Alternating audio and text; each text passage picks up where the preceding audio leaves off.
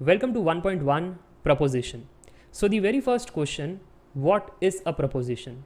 It is a declarative sentence which is either true or false but cannot be both. Very important, it cannot be true and false. For an example, we have 1 plus 1 is 2. So it's a declaration plus this is true sentence. Therefore, we can say it as proposition, or you may say it as statement. Proposition, statement, synonyms. Okay. Now see example 2, that is very critical. 1 plus 1 is 11. Your mind is like, this is false, so not a proposition. Wrong, it is a proposition. Why?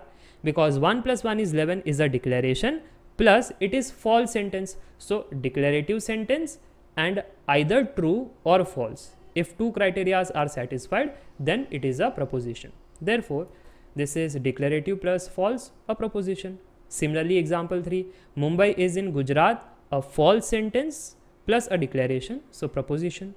Fourth example, 6 is greater than 3. Yes, it's a declaration and a true sentence, so proposition. Example 5 is very critical. We shall have biryani for dinner. Now you might be thinking, oh Sarji, this is not proposition. It is a proposition.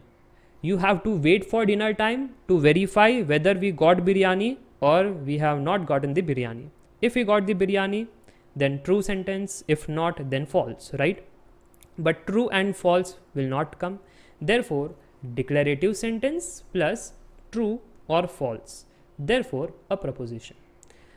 Then, sir, is there any sentence which is not a proposition? Definitely. Questions, exclamation, variable and commands are not propositions. For an example, do you speak Tamil?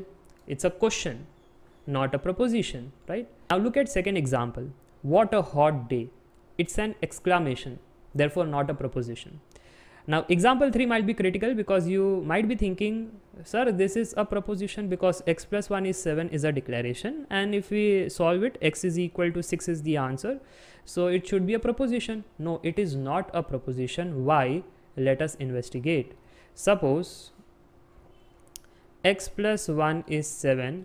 If I substitute x is equal to 6, then the above statement is true. If I substitute x is equal to 5, then 5 plus 1 is 6, 6 is not equal to 7, then it is false. So the given sentence is becoming true and false depending on the x. Therefore, true and false not allowed, either true or false. Therefore, not a proposition. Understood? Then we have the commands, close the door. So, true or false, there is no discussion at all. Therefore, not a proposition. Understood? So now let us go to the next slide. We have proposition variables. What we are going to do here, convert English into maths. How to do it? Let us see by an example. See what we have here, 1 plus 1 is 2. Sir, we have maths already. No, this is not maths. This is a proposition. This is a statement because a declaration and true sentence, right? Therefore, this is a proposition. We are going to assign this proposition to a variable p. This variable p is known as proposition variable. Okay. Now you told me that, sir, 1 plus 1 is 2, it's a true sentence. Therefore, as per the maths logic, p can be said as true, which is t, or you might replace with 1. Okay. This means the above proposition is a true sentence. If p is 1, this means true sentence. If p is t, means true sentence. Therefore, you should make a note as per the truth table value,